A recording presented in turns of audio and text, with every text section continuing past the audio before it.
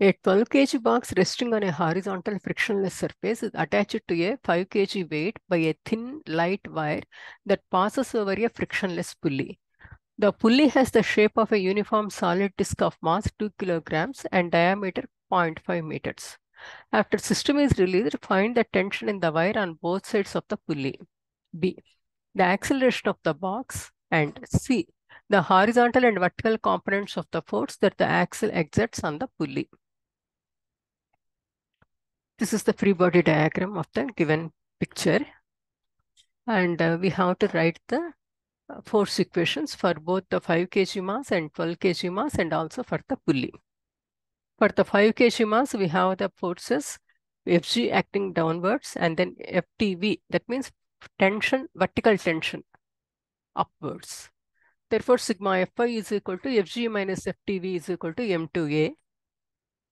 Plugging in the values, we get FTV is equal to 49 minus 5A is the equation. Now, for 12 kg mass, Fg and Fn balance each other, and then FTH is responsible for the acceleration. Therefore, sigma Fx is equal to FTH is equal to M1A or FTH is equal to 12A. Now, coming to the pulley. For pulley, the moment of inertia is equal to half mr square, and mass is 2 kilograms, r is equal to 0.25 meters. Now, the torque is equal to I alpha, and we know torque is equal to R cross F bar. Here, the F, we have to take the difference in the tensions. Vertical tension produces the clockwise moment, whereas the horizontal tension produces the counterclockwise moment. Now, I alpha is equal to R cross F bar.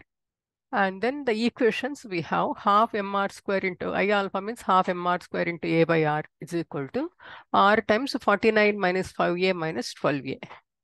On simplifying, we get A is equal to 2.72 meters per second square.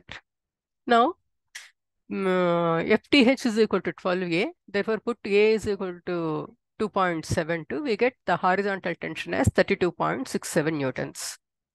Next, for the vertical tension, again, you have to substitute A is equal to 2.72 in the equation 49 minus 5A. So we get the vertical tension as 35.4 newtons.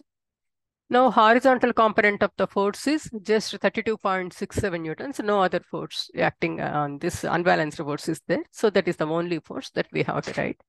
And then Y component forces, we have the weight of the pulley and also the weight of the 5 kg mass. If we add both, we will get 55 newtons. This is the Y component force. This is the answer for this question. Hope this helps. Thank you. Bye-bye.